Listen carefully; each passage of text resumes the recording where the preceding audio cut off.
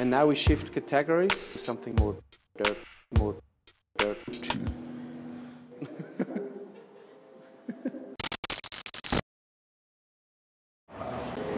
This is the last 3 projects.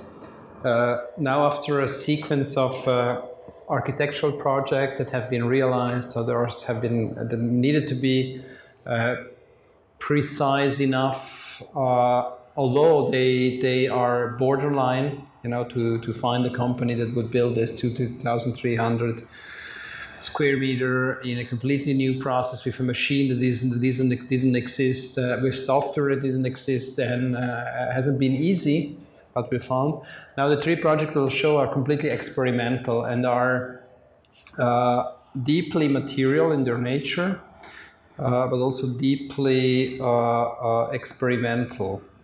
And the first one, remote material deposition, is questioning the relationship, spatial relationship between the machine and the building. You know, normally in all the projects we have seen, we have building parts that are small enough or machines that are big enough to be bigger than the building part they process, more or less. You know, in the last, this is gigantic gantry of 40 meter length. In other cases, it's the robot and so on. But in architecture, it's implicit that the building will always be bigger than the biggest machine that you could possibly build. And even if you have a big machine, then you take a big building, and then the building is again bigger as the machine. So there is this point. So what remote material deposition asks is, could we shoot the material in place from a remote location? Of course, again, this is it has a playful, ironic way. There is this implicit, this you know, I wouldn't say military, but also authoritative implication, because ballistic, you know, the whole the science of ballistic was developed as a war tool, and also the concept of feedback. You know, what you see here is you have a machine, the machine shoots something somewhere, and because there are so many factors, you know, you have the weight of the body that you shoot, then you have a possible wind, then you have imprecisions in the machine and so on. Most of the time, this part will not land exactly where you want it to be. You know, so first you have to deal with a certain level of uncertainty,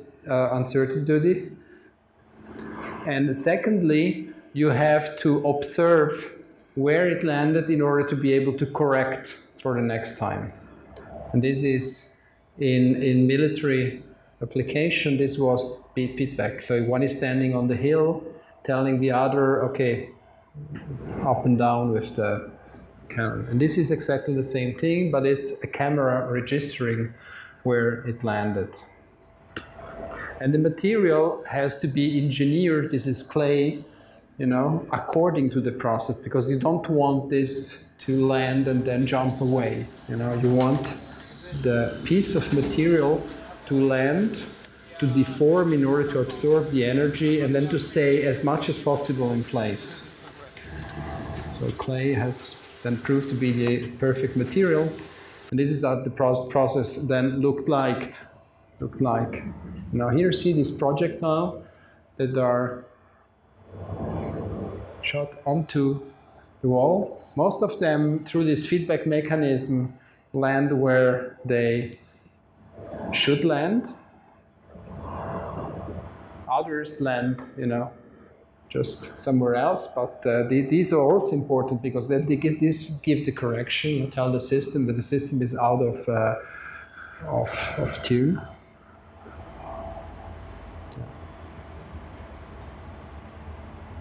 And you have a result that is, again, for us very interesting, because here the process itself is readable in the end product. You know, you would never design something like this. Look at this surface. You know, it's way too complex. You could not build it. You know, if it would be crazy ornament. You know, but here it's the result plus. It's not just something. You know, but you see these parts that are deformed, and they tell the story. The physically tell the story of from where they were coming. You know, and how they collided with the other, and how they deformed. Yeah. So you haven't built anything with this, but you would like to at a certain point. It's very beautiful.